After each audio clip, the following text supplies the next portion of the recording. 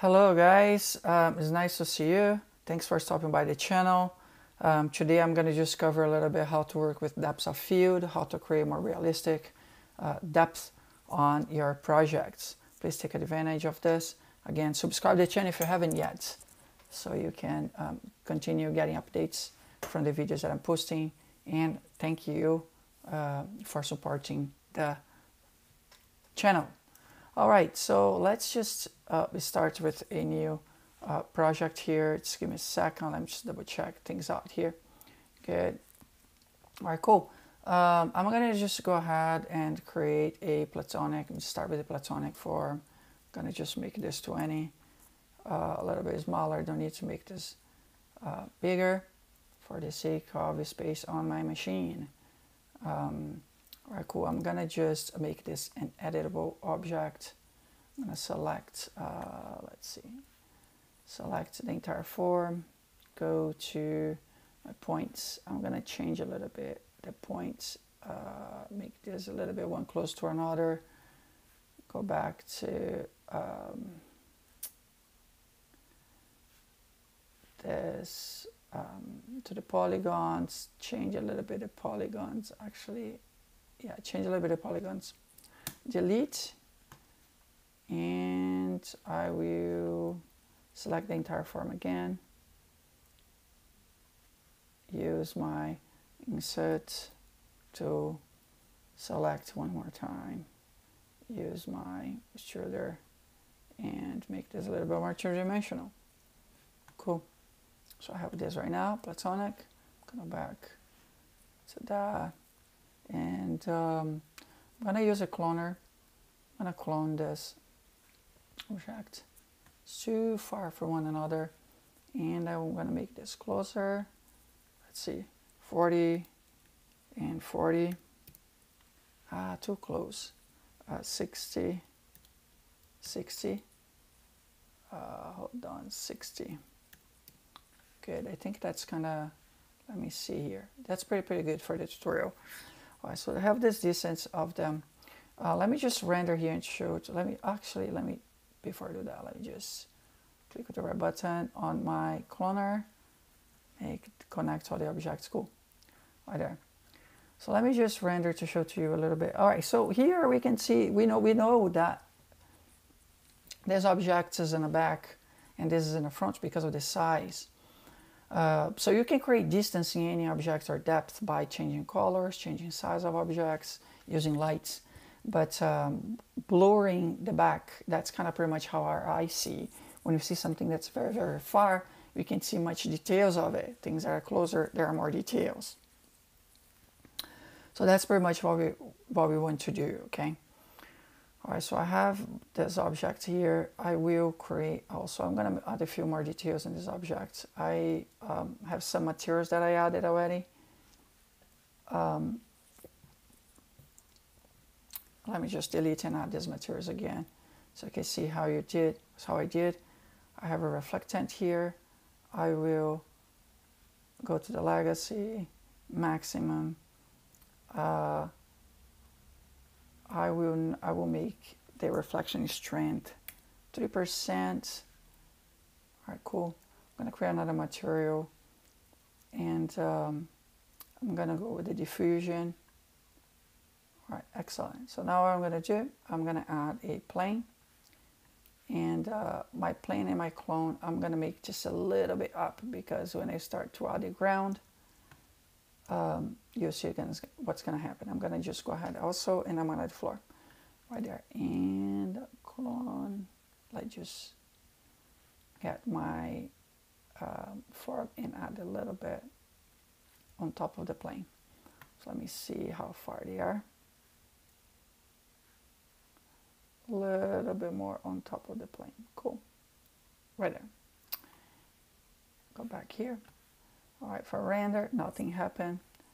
So what I'm going to do is I'm going to add this on the floor, and my reflectant on top of the plane. So you can see now I have a nice reflected object, and I'm going to add some colors on the soccer balls. So I'm gonna go ahead to the color. I will not be reflecting. I'm gonna go to gradient, click on a gradient, open presets, and let's add this one here. And I will go to radio. Yeah, I like radio. And I'm gonna add to my spheres. All right, so here I have pretty decent, but still there's no depth, right? It's everything so flat out. So here where you're gonna go, okay, this is a trick for you to add depth in your project, okay? All right, first place we're gonna go to the render settings. Let me just delete the depth of field and show to you where you're gonna find. You're gonna go to effect, and depth of field is right there. Depth of field. Don't change anything here, but you can. The lens sharpness and the lens intensity, but you don't need though. So if I render here, nothing happened.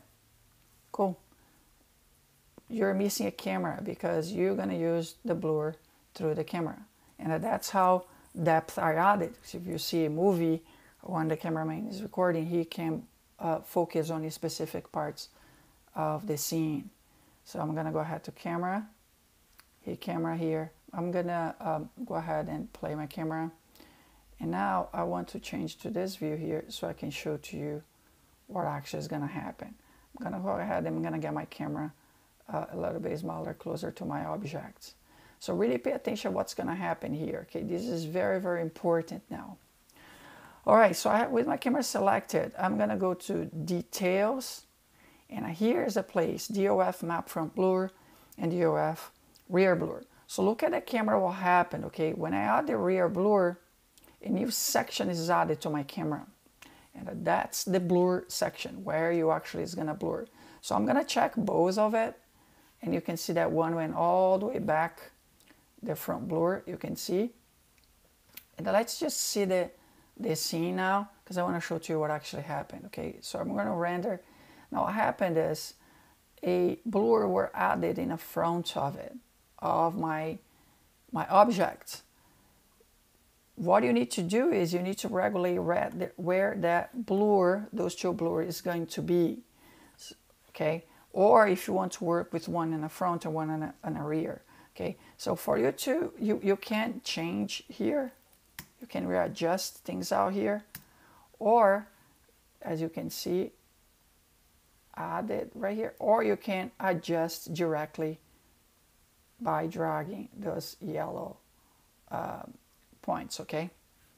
Those yellow, the yellow dots that you can see, okay, right there, okay? You can add the blur in that way. So what I'm gonna do is, I'm gonna just work with the front blur, with the rear blur. So let's see where we are right now. All right, so I don't have nothing here. So what I'm gonna go ahead is, I need to adjust that blur to make sure that the things make sense to my scene. So let's get this first, move a little bit down here, and get closer to my image. Let me render, and you can see now very nicely the back, the rear. It's very nicely blurred already. I can adjust. This is the the orientation where the blur goes, and you can see here myself moving, okay? If you go to the depth of field, you also can change the intensity of the lens. So let's see what we got here by changing those things. So you can see that's a little bit, even a little bit more, okay? So that's kind of pretty much how you change and create a very decent depth on your projects, as you can see, on objects that are on a back and a background or a foreground, okay? To create the distance, this distance that you can see. Let me drag this even a little bit more closer to the foreground and see what we got here. Well, there even more now. So you can see this one here is really, really sharp. This one too, a little bit of this, and everything else is nicely and blurred, okay, as attention is given to the foreground. All right, so I really hope you can enjoy this tutorial. Please, again, subscribe to the channel, take advantage of this, and I see you next time. All right, bye-bye.